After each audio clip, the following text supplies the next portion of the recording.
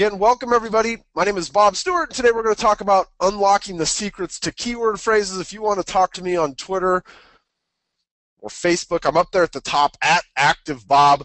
And we've also got Active Rain, where every day we're sharing fun stuff on Twitter, some of the posts that you guys have written, some of the cool stuff that we come across related to real estate out there on a daily basis. So unlocking the secrets to keyword phrases. Let's go full screen here. A keyword phrase is just that thing they search for in Google. Okay, we all search Google, or we search Bing, or we search Yahoo. We all kind of have our favorite search engine. But a keyword phrase, and we're looking at all of this stuff from the perspective of what does somebody go online and search for that might lead them to finding our blog. And the first thing, okay, we get about 2,000 pieces of content that are added to Active Rain every day by you guys. And there's some really good stuff out there. Okay, the first thing that you need to think about when you're writing a blog post, and I guess this is really only from the perspective, though, of if you are looking to get this blog post found in the search engines. Okay, the first thing that you need to think about is, will anyone ever search for this? And so whatever we pick to be the title of our blog post, that's our keyword phrase, okay? Whether you think about it or not. And as we look through some of these blog posts that I'm showing on the screen, and these are, the little part that we see underlined there is going to be the keyword phrase the person's chosen. And again, it's whether they decided to really think about it or not, because as we look at like the first one, and I don't mean to pick on any of these folks, because the content that these guys were writing about was all very good content. They just didn't take a lot of time to think about that keyword phrase from the perspective of, will anyone ever search for this? So Brian, the top left one there is a market update for 10/11/2012. Where? Like, what is this a market update for? How would somebody potentially go out there and find this piece of content? Like, pumpkin festivals are so much fun. Look, I agree. Right? But if I'm the person looking for information about the Art and Wine Pumpkin Festival in Ladysmith Village, which is what this post is actually about, I'm probably not going to come across David's, because he didn't give a lot of thought to the keyword phrase that he used for the title of his blog post. And I see this every day, and I see it in large quantities of blog posts that are being produced where the title or the keyword phrase that the person is attempting to target in the search engines and is attempting to get people, to find them via, is just something that isn't something somebody's going to search for, like a charming home in a wonderful community, the one we see on the bottom right there. I would imagine a lot of folks are interested in a charming home in a wonderful community. The problem becomes, they're probably not going to search for that. And even if they did search for that, in our case, as it relates to real estate, most of the time they're going to use some kind of a geographic thing, right? They want a charming home in a wonderful community in Seattle at the very least. Again, these aren't generally ways that people set out to search for something. So would it be more likely that they would search for something like this? And these are all Google search results that were pulled out of various searches that people have done in the last 30 days on Active Rain. At the end of today's class, we are going to give you guys a download. It's a PDF that has 500 different ways people searched homes for sale in the last 30 days. And there's a lot of variety in there, and we're going to go through this class and kind of give you some of that variety, but you will have some really good examples at the end of the day of how people search. Now, you're going to have to kind of take this stuff and apply it to your own market, right? Because the homes for sale, and I actually think that top left one is condos for sale near Emory University, right? You probably don't live near Emory University, but you may very well live near the University of Washington, or near Western Washington University, or Eastern Washington University, or one of these, right? Some other school that's not Emory. So you have to take these things that we're going to give you at the end of the class and kind of apply them to where you live and where you do business. Bank-owned homes for sale in Vancouver, Washington, right? That particular one right there gets searched for a lot. This guy gets a lot of traffic based on that, and he could have written something like, awesome prices on houses in Vancouver. Right? That wouldn't have been quite as impactful, because people don't go out there and kind of search in that manner. Oceanfront homes for sale in Vero Beach, ranch style home, Granville County property taxes. There's all these are more indicative of the way that people go out and search for information. It's not kind of these general sorts of things. Okay, so we talked a little bit about this concept of the long tail in the first week of class, but just for some review, the big head is going to be those common phrases searched for in high volume, where about the top 8 of these phrases in any one of our markets make up 30% of the search volume. Now, when you think about how people can search for real estate, and you consider that only 8 phrases make up about 30% of the search volume, that's a lot of the search volume. Okay, for just 8 phrases, because there are literally, it almost becomes an infinite number of ways that people can search for this stuff in our markets. Okay, what are those top 8 phrases? They're things like, let's just use Seattle as an example. Homes for sale in Seattle, Seattle condos for sale, Seattle real estate, Seattle houses for sale. Those are kind of those big head terms, right? Then on the long tail, this is literally the other 99.9% of the ways that somebody can search real estate related stuff in our market. Now, no one of those searches, so of those other, thousands and thousands of different keyword combinations that somebody could type in, no one of those is done very often. Okay, because we've taken those top 8, those real popular ones, those general ones, and those become kind of the big head. Right? But out here on this long tail, there's also stuff. Right? I'm going to show you guys a bunch of the ways you can kind of target these other things. Now, no one of those searches is done very often, but the cumulative of that traffic makes up about 70% of the traffic that's out there, which is a lot. Right? Now, the big head's going to be really hard for us. And in fact, some of the benefits of the long tail is we have an ability to rank on page 1 when we start to look at that long tail. It's going to be really challenging, especially as you're getting started, to rank on the first page for those big head terms, right? Who's there? Trulia, Zillow, Realtor.com, Homes.com, right? Those are the companies, especially these days, right, as Google has updated with Panda and Penguin and all their furry, fuzzy animals, right? There, a lot of that, or some of the more recent additions to Panda and Penguin have been based on this idea of like brand exposure, right? They're willing to give more exposure to brands. So companies like Trulia and Realtor.com and Zillow, they've built up brand awareness with the search engines. So for those big head terms like homes for sale in Seattle, Seattle real estate, and if any of you guys were to do those terms in your market, you're going to see the Zillows and the Trulias and the Realtor.coms. But when we look out there on that long tail, on those 99% of the other ways that people search for stuff, we find that we actually have an ability to rank on page 1 if we do the right things, right? And last week we talked about a bunch of the right things that we want to do in our blog posts. Another benefit of the long tail is we're going to find targeted search traffic. We're going to get in front of consumers, and our blog post is going to be found by people that are doing very specific and very targeted sorts of searches. Okay, now this targeted search traffic is going to be a benefit to us because it means that we end up getting in front of people that are closer to taking action, right? That person that types homes for sale in Seattle is probably less likely to be taking action. And in our case, that means, right, becoming a lead on our website or something of that nature. They're less, maybe it's even picking the phone up, but they're less closer to taking action than somebody that might type in something like, homes for sale in Seattle with a 3-car garage. Homes for sale in Seattle near Amazon, right? Condos for sale on Capitol Hill near Amazon.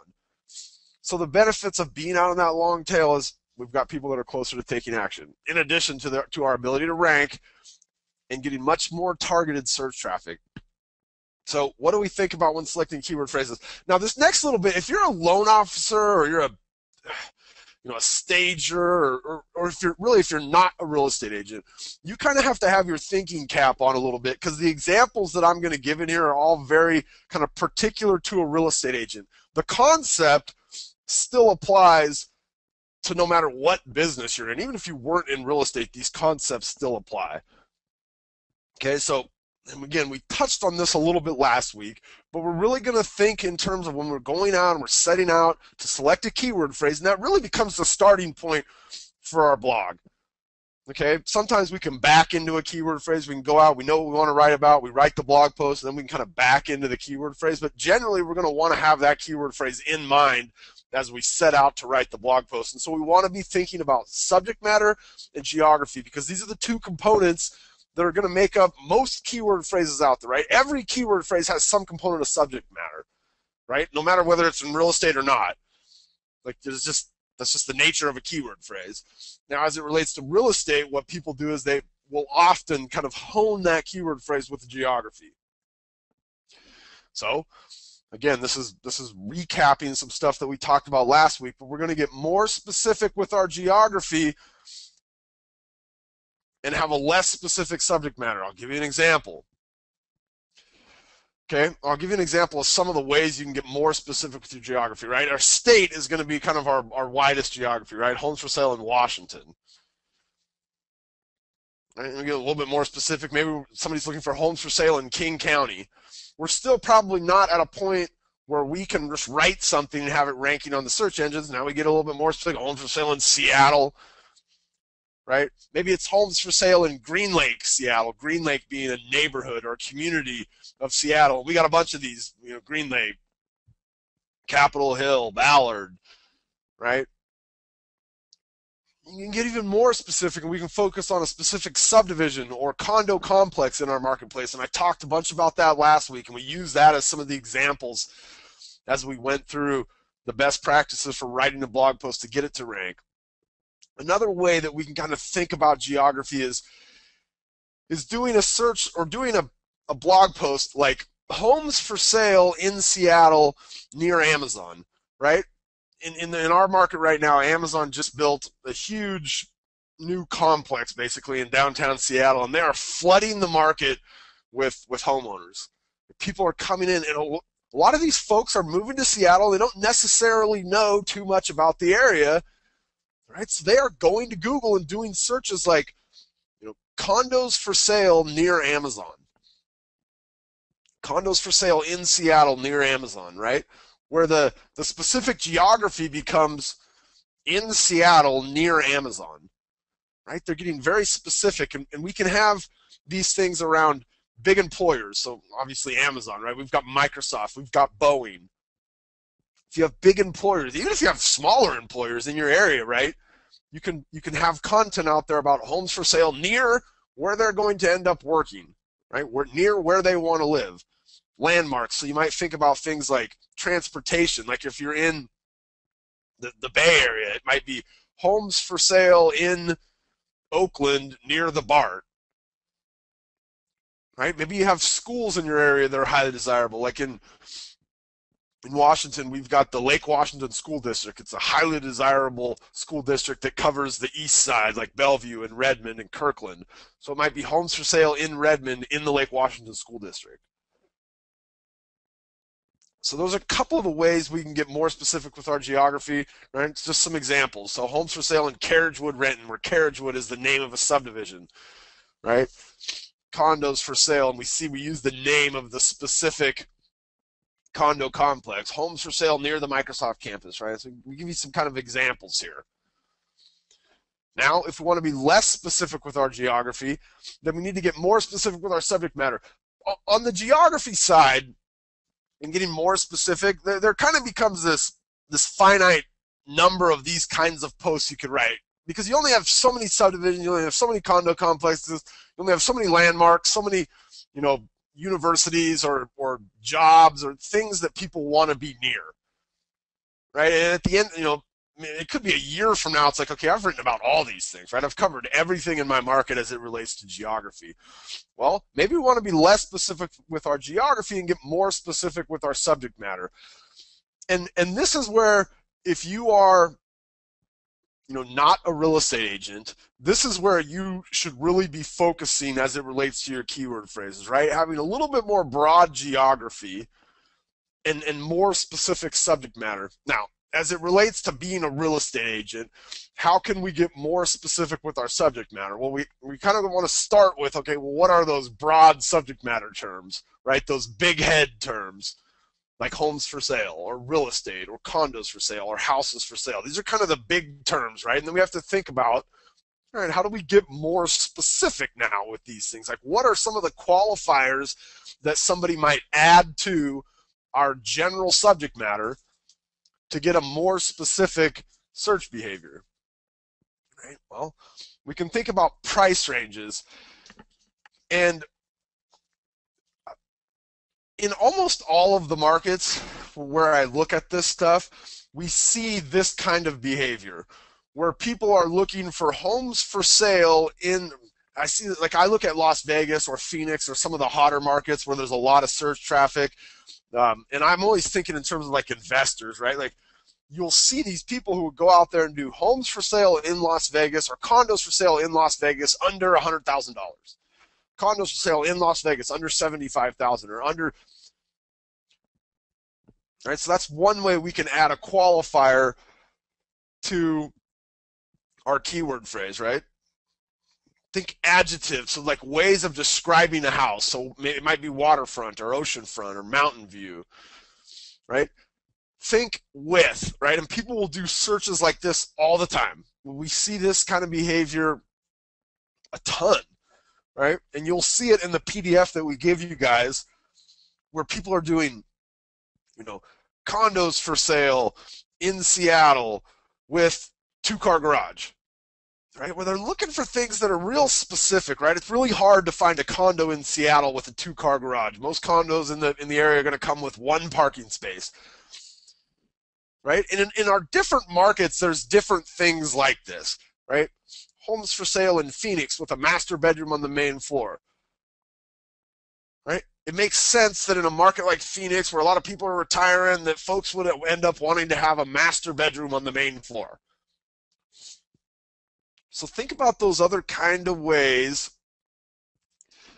that people can really get in there and identify exactly what it is they're looking for. And one of the tips that I would give you, because I always get agents that say to me, well, we don't have these things in our market, right? Like we don't have subdivisions. I had a lady tell me this one time, and I always want to help somebody like that because I know that even if you don't have like a subdivision or a condo complex in your market, there's still ways, right? And a lot of it has to do with how we can really hone in on the features that somebody might be looking for in a home.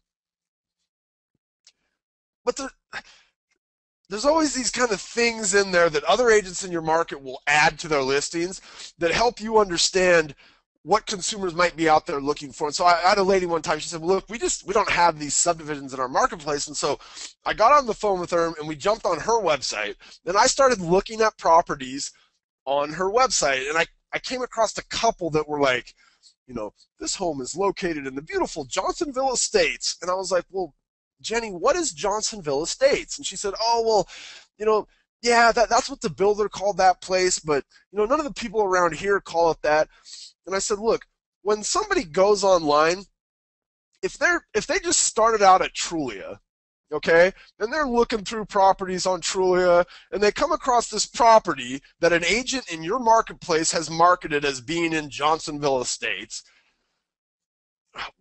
if they can't really identify on Trulia, like where are all the other places in Johnsonville Estates, right, they will absolutely go out, or sometimes they'll do it later, right? They'll come back a week later and they're showing their husband, hey, I want to show you this place. It was in it was Johnsonville Estates, and they'll go in there and they'll type in homes for sale in Johnsonville Estates, Omaha, Nebraska. Right? They're doing that based on something they've seen out there. So a big tip is look at your MLS. How are agents marketing properties? Because when people find properties like that, they will absolutely go back to the search engines and want to get honed in on particular types of properties. So think about how do they market those things in the MLS, or what fields does your MLS have? Right? There's all different ways from an adjective perspective that we can describe homes, right? Colonials or Victorians or brick houses. Right? We can describe the property, right? Maybe it's an equestrian property or a retirement community or a gated community. So homes for sale in Birch Bay, in a gated community. Names of builders. Some of the most highly trafficked posts that I've seen on Active Rain actually have to do with names of builders, right? Where people will go out, like if Del Webb was building a brand new subdivision in, my town of Anthem, right? I would definitely want to have a blog post out there about you know, new Del Webb homes for sale in Anthem, right? Where my adjective or my enhancer to the baseline subject matter, which was homes for sale, right, in Anthem, and that's a pretty generic geography as it relates to my business, right, just a city. So new homes, new Del Webb homes even, new Del Webb homes for sale in Anthem. All right, a couple of adjectives, new, Del Webb being the name of the builder. Right, so there's all these kind of different ways. Again, in that list of 500 keyword phrases, you guys are going to have 500 just different random ways, and what you're going to have to do is take those and apply them to your market, because you might not have Del Webb, right? You might have Pulte, so it would be new Pulte homes for sale in Anthem. Maybe it's new Pulte homes for sale in the name of the subdivision.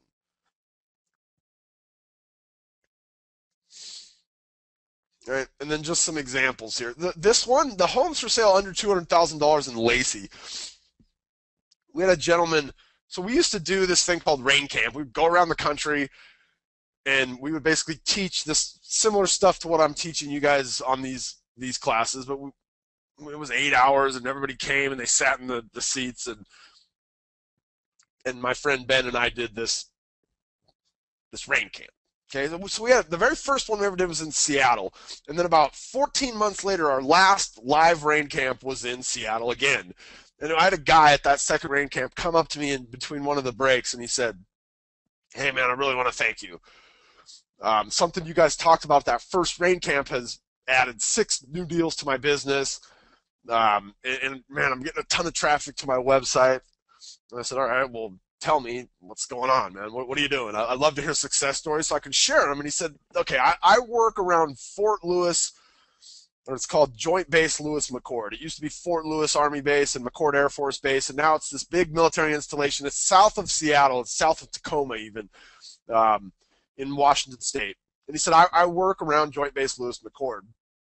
And he said, in that first rain camp, you guys talked about this idea of people looking for homes for sale in specific price points.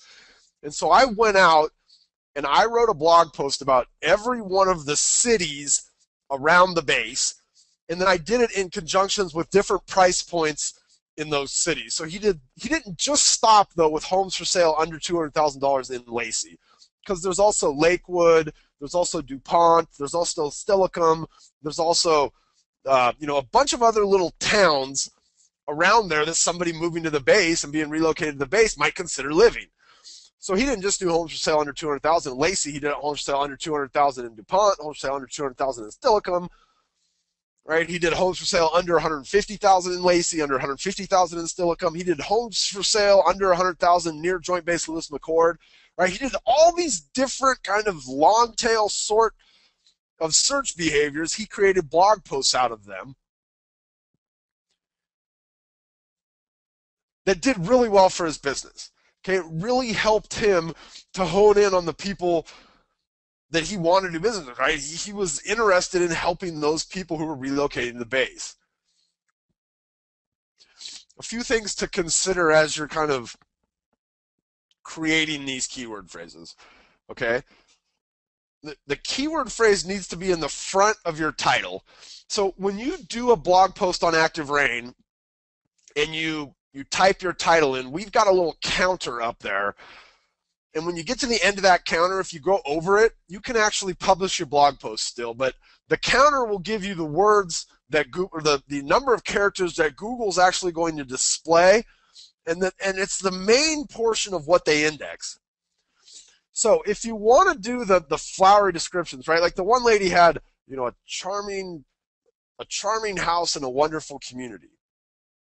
That's those fluffy kind of, add-ons need to be at the end of the title, right? The keyword phrase, whatever the word or the phrase that you want somebody to type in to find your blog post, that needs to be in the front of that title. So if you decide to add the flowery description, right, put it towards the end. Now, your keyword phrase should be under 70 characters. It can go over, but just realize that anything over that's not going to display when somebody types your phrase in, right? That's why you want to have that keyword phrase up near the front. It's the first thing the search engine is looking at. and again, we talked about this last week, but we never want to target more than one keyword. I see this all the time, right? Because I think what happens is people think, oh, well, I can get away. Look, if it's going to be homes for sale under 200,000 in Lacey, right? Instead of writing another blog post for homes for sale under 200,000 in Steilacoom or another one for homes for sale under 200,000 in DuPont, I'm just going to make one blog post, and I'm going to make it homes for sale under $200,000 in Lacey, DuPont, Steilacoom. And that way, if they type in any of those things, right, they'll find my blog post. Well, not really, right? Because as we for every additional thing that we set out to target with one keyword phrase or one blog post, that's going to diminish our ability to be able to rank for any of the things that we wanted to. Right? So 3 posts, one each of homes for sale in under 200,000 in Lacey, in Steilacoom, and in DuPont is going to be much more effective than one post that has all 3 of those things targeted in it. And you're always going to have that geography in there. Now, look, if your aim is not to rank in the search engine, well, that's probably the wrong way to say that. We all want to rank in the search, but there's sometimes you'll write a post where the goal isn't necessarily to get it to rank, right? Or maybe there's just not a good way to get it to rank by adding geography in there, right? Or maybe it's a post you wrote for somebody specifically, like. If it doesn't make sense to have the geography in there, don't put it in there. If it does, definitely get it in there. Okay? So let me spend like 2 minutes with you're not a real estate agent. Okay? And again, I realize this class is mainly geared towards real estate agents. This concept of using geography as it relates to subject matter for, let's say, a loan officer, okay? Because loan officers, I realize you guys aren't quite the same as a real estate agent, right? A real estate agent generally works like a certain area. And if you're a loan officer, you might say, look, I work the entire state of Washington. In fact, I'm licensed to do loans in Washington, Oregon, California, and Idaho. So what you need to do is start thinking about keyword phrases then from the perspective of subject matter, right? So like, USDA, like qualifying for a USDA home loan in North Carolina, right? We've got a lady, Eleanor Thorne, who will absolutely tell you, if you were to call Eleanor Thorne right now and say, what's been your most successful single blog post, she would say it's been qualifying for USDA home loans in North Carolina. She gets traffic to that blog post every single day, right? Where she got very specific with her subject matter, qualifying for a USDA home loan. Right? FHA approved condos in Seattle, right? That's definitely a blog post that a loan officer could write. A real estate agent could write that one as well. But we're very specific, FHA approved condos in Seattle, right? And now, so I had a lady, her name's Janet Gilball, and she's a loan officer out of the Bay Area. And she was telling me one day, and it was after rain camp, so we talked about these similar things at our rain camp, and she said, I don't buy it. She said, I don't think that people go out and search for loan officers or loan information and use these geographic indicators. And so we kind of made a little bet, and I said, okay, I want you to write like 3 or 4 of these posts, these types of posts, and let's just look, and we'll kind of gauge your traffic. She called me back like I'd forgotten about it. She called me back 3 months later, said, I was wrong, I'm sorry. And I said, okay, I'm sure I wasn't right, but if you think you were wrong, okay, like tell me what's going on. And she said, well, I wrote about kitty condo loans, and she's in the Bay Area, there's a lot of universities around here. And she said, I wrote about kitty condo loans in Berkeley. So Berkeley has, Cal Berkeley, University of California, Berkeley. And she said, I didn't think people searched like that. She said, but I had a lady call me and say, hey, my daughter's moving to, going to school at Berkeley, and we were interested, instead of, wasting 4 years on rent, we wanted to buy a condo for her there. And so we were doing some research about people that did, we'd heard of this kitty condo loan. And so we were doing some research, and we came across your blog post. And Janet was a little bit floored. Like, she couldn't believe that somebody would, instead of just doing kitty condo loans, they would actually look for that information as it related to a geography, right? Like where they were actually going to get the loan. From her perspective, she can do those loans everywhere. So maybe it would have made more sense for her to do kitty condo loans in California, right? But by getting more specific, she was able to target a more specific customer. She was able to rank more efficiently on that first page. She was able to get in front of somebody that needed something that she was able to offer. All right, so what are some other kinds of keyword phrases? What are maybe some other things that people might start thinking about searching for as they get ready to buy a house? And this is not like rocket science, right? Information about living somewhere. Well, no duh, right? Like somebody, obviously people are looking for this as they kind of get started. Right? This is generally going to be like somebody that's moving, from like one subdivision to the next subdivision over. They're just moving up or they're moving down kind of in the same area. They might not be looking for this information because they kind of have an idea of their own area. But if I was like, I grew up in Seattle my whole life. If I was moving to, Everett, which is only 30 miles north of Seattle, or 20 miles, right? Like I don't know Everett. I don't know the good neighborhood. I would still have to set out to kind of educate myself, even on a town 20 miles from me, right? So best neighborhoods, tax information, loan information, these best neighborhood posts, this stuff gets searched for a lot, right? Best neighborhoods in Seattle, best neighborhoods in Charlotte, North Carolina, top neighborhoods in, right? And what this becomes is just a collection of other posts that you've written. So using content that you've already created to create additional content can be a great way to target other sorts of keyword phrases. So like, here's some of the click numbers. And so that column on the right that you see is the number of clicks that these posts have had on them. Right, so like that top 10 neighborhoods in Columbia, South Carolina. It's had 11,000 clicks on it. It's more now, I'm sure. This is a little bit old slide, a couple of months old. Right, best neighborhoods in Carmel, Indiana. Right, top Cary, North Carolina neighborhoods. Here's the example from top Cary, North Carolina neighborhoods. So that becomes a keyword phrase of her blog post. And then as we go down in here, we'll actually see that she's got a little bit of a write-up about each neighborhood, right? Cary Park, Highcroft. I mean, these are all subdivisions inside of Cary, neighborhoods. Notice there's a link in each one of those. She's written a full-bore post where Cary Park, homes for sale in Cary Park neighborhood, Cary, NC, is the keyword phrase, right? But she's taken those posts, and she's got one for homes for sale in the Highcroft neighborhood, Cary, North Carolina.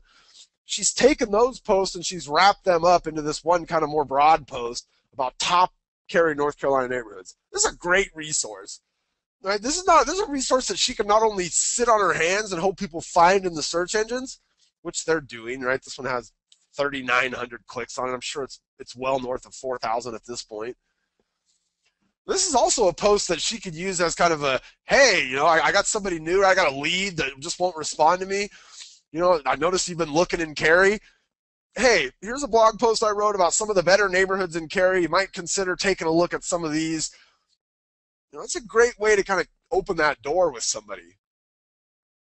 Tax information, we see all kinds of search behavior around tax information. Now I realize a lot of this stuff can be, after they've moved in, right? Like if I'm doing how do I dispute my tax assessment in Seattle?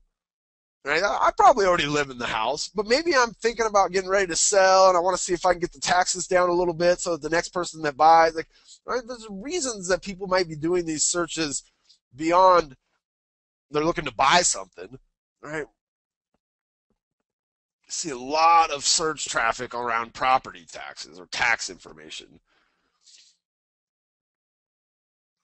Right, if you guys have especially when these things are up for votes, right? It's a great time to get information about this out there when millage votes are coming up or that kind of a thing. Loan information or home buying programs, right? Just like the example I gave you guys from Eleanor, qualifying for a USDA home loan in North Carolina, right? We see a ton of search behavior around FHA loan limits and then VA and FHA approved condos. Right? So you definitely want to have something out there like that, right? VA approved condos in Bellevue, VA approved condos in Kirkland, in Redmond, in Seattle, in Everett, right? I mean, when you start to think about these things, it almost becomes like, wow, I'll have enough to blog about for the rest of my life. Right? If there's special kinds of programs that are offered, maybe at a state level or something like that, right? People are looking for information about this stuff, and generally they're looking for that information as it relates to where they are, where they want to be, where they want to have a loan, where they want to buy a condo.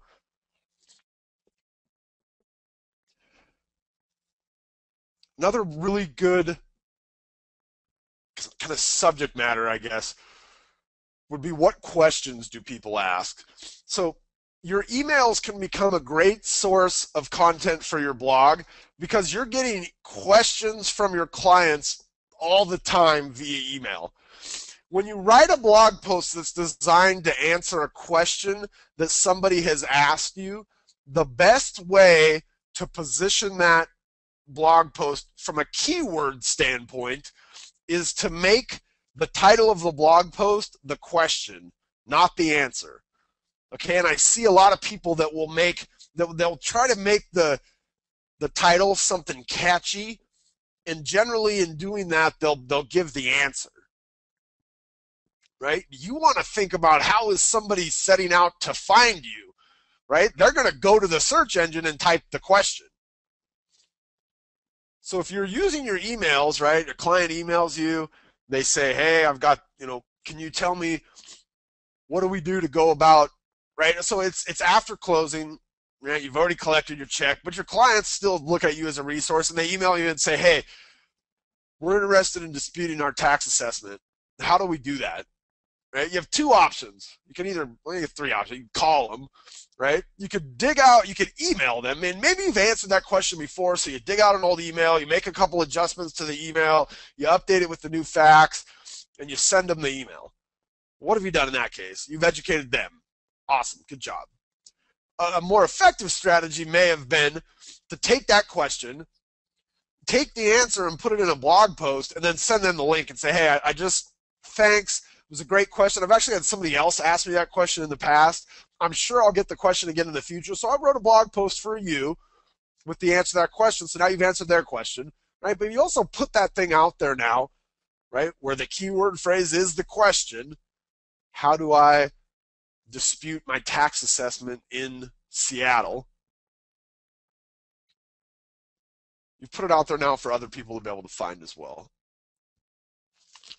Okay, so the question I always get, I'm sure somebody's asked it at this point, we're far enough into this class, how do I figure out in my market what people are looking for? Well, probably the best way to do that is Google AdWords keyword tool, but there's some stuff that goes along with that. There are kind of a disclaimer. Okay, so in order to find the Google AdWords keyword tool, you just go and type in Google AdWords keyword tool into Google. Okay, and the first result that you're going to get is this adwords.google.com/keyword tool. So I get in here to the Google AdWords keyword tool, and essentially this is a function of Google AdWords. Now, Google AdWords is where we can go out there and pay to rank for certain terms. Now, we're not going to use this to figure out, what we want to pay for. We're going to use this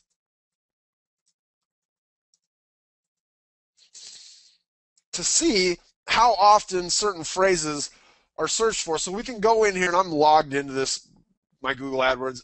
No, I'm not logged in. So you don't even need to have a Google AdWords account to do this. But I get in here and I say, okay, Apatuck Village, Shelton CT, and Google's going to say, okay, this on average is searched for about 110 times a month.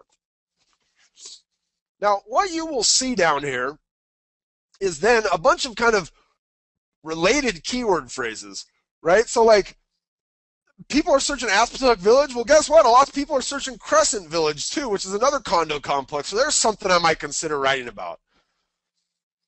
Okay, they're searching Apatuck Condos, Shelton CT at a little bit lower rate, right? And I can kind of start to look at this and figure out, like, where do I want to fit in there? Okay, but there's something to be kind of cautious of here. I want to go back and we looked at this kind of set of data last time, but in the last 30 days, right, we've had a bunch of people coming here doing a lot of different kind of searches around this Aspetuck Village place.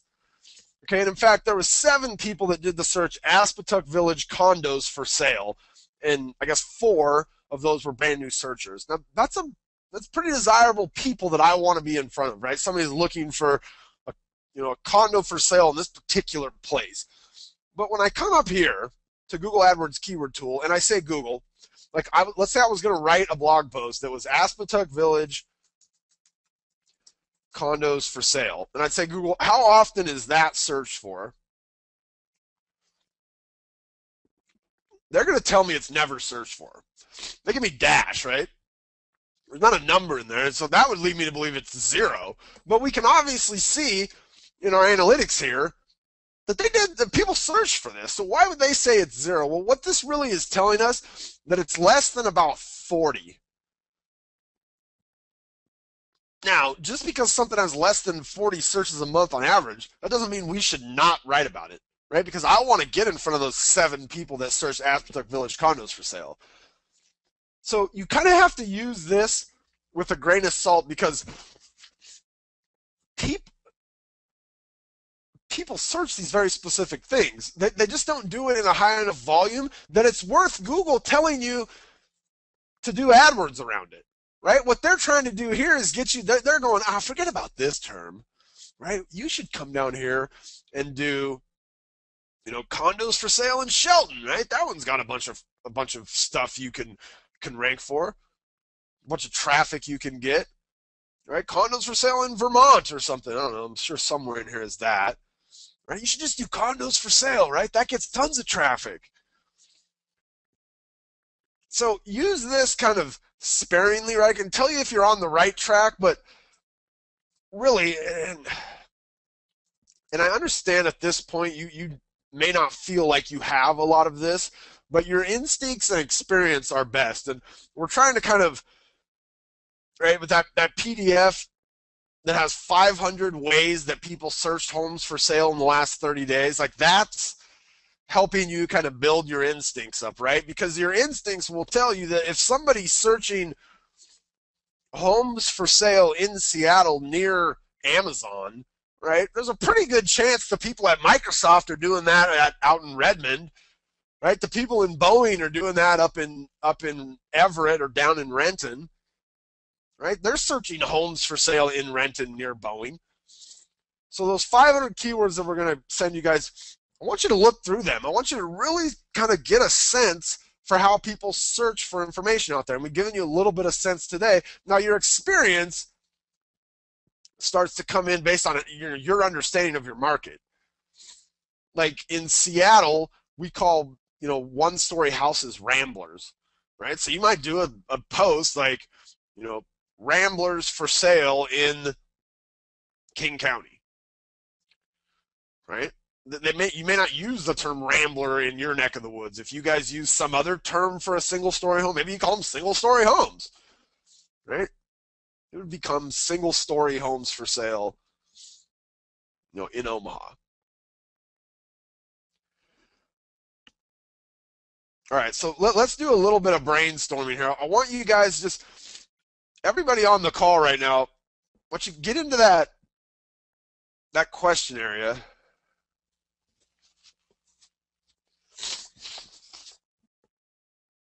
Oh, that's interesting, Trey. Trey says Google is now using people to the keyword planner tool. I'm going to have to investigate that. Thank you for the tip. Yeah, Penny, it looks like a bunch of you guys are getting this kind of redirected to this keyword planner tool. I can't imagine that it operates in a much different fashion than the AdWords keyword tool, right? It's going to probably give you similar information. I think the keyword planner is probably going to give you some, here's some related types of searches that people did, or if this person searched for X, they also searched for Y sort of relationships. Okay. Jane, just Google AdWord keyword tool. Okay, so if you want to find that, you Google this phrase right here. why don't you guys for me right now, give me one example. Everybody give me one example of something you can see yourself writing about in your own market, right? One of these real specific sorts of examples. I want to see how close you guys are, because sometimes we get some people that are just right on, and sometimes people miss a little bit, and it's good to look at some of those misses. Bob says detached homes in Mount Airy, Maryland, under 350,000. That's a great long tail phrase, right? Now, Bob, you might be able to kind of look at that phrase, and there might be a couple of keywords even in that phrase, right? Like detached homes in Mount Airy, Maryland could be its own post, right? Homes for sale in Mount Airy, Maryland, under 350,000 could be its own post, right? Together, it could definitely be its own post.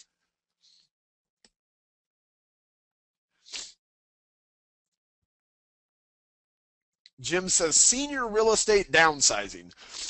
I mean, that's a great phrase, right? Now, Jim, you work somewhere, okay? So if you did a post like that, let's say you ranked for that post on the first page of the search engines with no geography. Well, now what's going to end up happening is you're going to get a lot of traffic, right? And most of that traffic is not going to be specific to where you actually do business. I don't know. You could be a loan officer for all I know, giving this as an example, but so you might want to consider, right, senior real estate downsizing Washington State or in Seattle or something like that. Now look, Google, when somebody searches, Google doesn't just give them results like in a void, right? They know I'm sitting in Seattle. They know I'm sitting in San Jose. They know I'm sitting in LA. They know where I am. So adding these kind of geographic qualifiers can actually help them find content for somebody, even if that person isn't using geographical components of their search, right? So even if they just did senior real estate downsizing, but they were in Seattle, it may behoove you to have Seattle as a part of your keyword phrase. Homes for sale within walking distance of, and she put Lake Calhoun, but it could be within walking distance of Amazon, within walking distance of the Microsoft campus, right? It could be within walking distance of the University of Washington, right? So homes for sale within walking distance of, there's a whole set of things you could think about adding to that to make that a keyword phrase that worked for you. That's a great example, Fabiana. Kim says homes for sale in Payson, Arizona with mountain views. Absolutely, right? That doesn't make sense for anybody in Nebraska, right? But that makes sense for Kim. Makes sense for somebody around Seattle. Makes sense for somebody in Denver. Okay, you guys are giving a lot of really good examples here. What paperwork is needed to get my condo approved with FHA, Eric? Awesome example, right, of a question that you've probably gotten before. And if you were to look in your email, you probably have the answer to it somewhere. Oceanfront condos for sale in Jacksonville Beach. It's a great, these are really good. Hey, have an awesome weekend. A lot of you guys have fun stuff planned. Have a great rest of your week in real estate. On behalf of Carrie and Michelle behind the scenes, my name is Bob Stewart at Active Rate University. Bye-bye, everybody.